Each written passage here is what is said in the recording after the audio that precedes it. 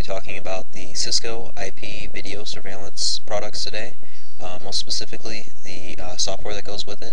There are a couple of Cisco video cameras available. There's pan, tilt, zoom models, and then there's your standard model.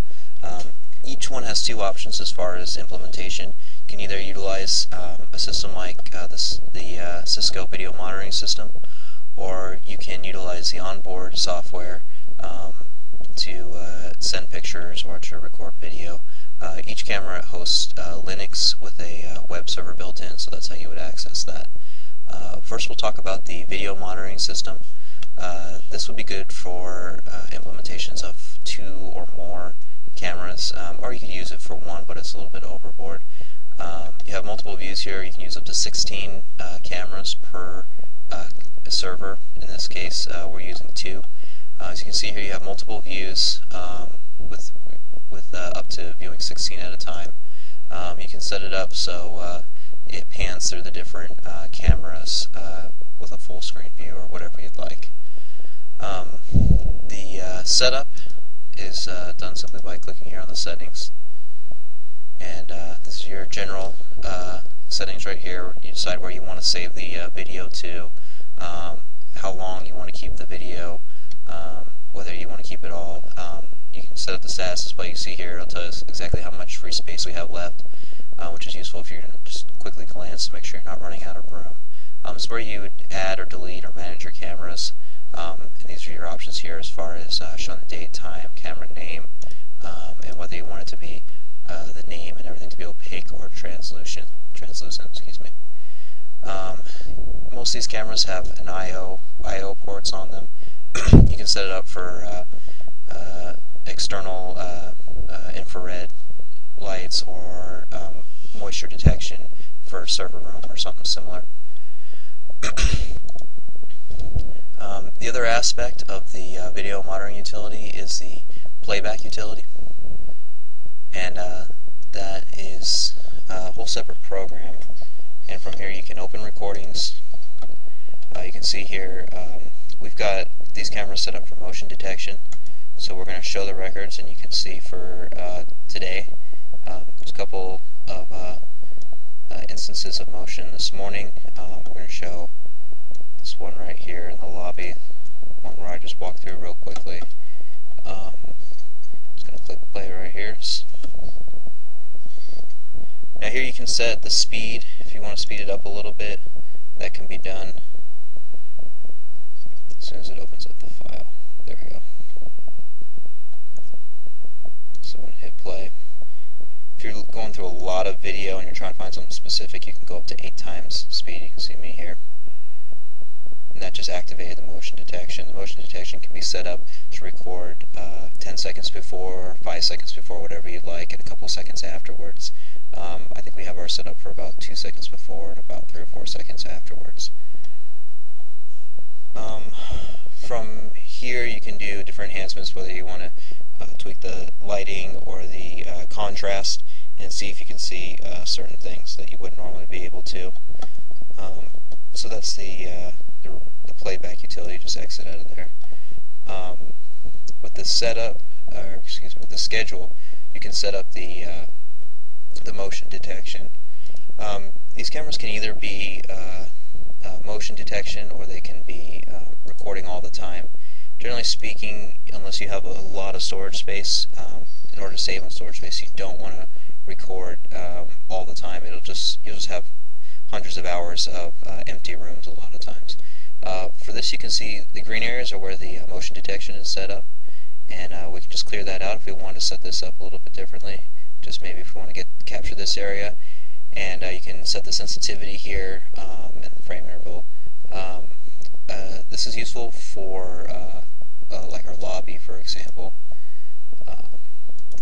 We've got some trees back here, and we have these plants in this area that always tend to move, and you can see we set up the recording or the motion detection so they don't capture that. Otherwise you end up once again with hours of useless video of trees swaying, or if there's something hanging, sometimes the air conditioning will blow it around. You don't want that type of video. You only want useful video. It's supposed to save you time. if you're not going to be utilizing this in a surveillance situation, or if it's going to be in a little bit lighter duty setting, maybe 1 or 2 cameras, your other option, if you don't want to have a full-time server dedicated to it, is to utilize the onboard web servers. Those are accessed by opening up Internet Explorer or Firefox. It'll work with either. In this case, we're going to use Internet Explorer. You're just going to type in the IP address of the camera you want to connect to. It's going to ask you for a username and password, which obviously can be changed. And the home screen is going to show you the image that is receiving right now. Within the setup, you can change the name, description. You can enable or disable LED operations. This is useful if you don't want people to know that if it's on or off the camera, or if you're putting it inside an enclosure. Sometimes the LEDs will reflect off the lens of the enclosure, and then you'll get a distorted image. You set up NTP server, so you don't have to ever worry about changing the time, as long as it has internet access, of course. And you've got some different options here. Let's see here. These do record audio also, if you want to set that up. There's a built-in camera, but you can also set up an external camera if the camera's mounted high and you want to get the microphone mounted low, so you can actually pick up the conversations. That's another option. You see here under the applications we have the mail and FTP.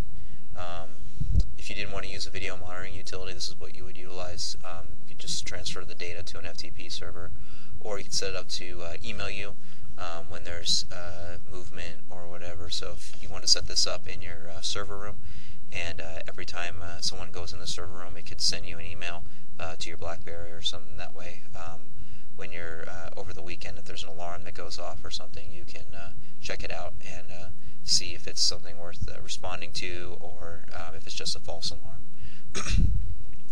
Additionally, you can set up your router with some port forwarding to access this.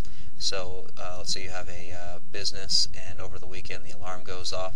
All you have to do is just type in the IP address into Internet Explorer from your home, and the port you want to access, and you'll get this web page here, so you can see live what's going on, in our case in this warehouse. Additionally, if you didn't want to set up port forwarding, you could also set up a VPN. That's your other option. You do have day and night settings for your live view. Night settings are going to be a little bit more sensitive to light.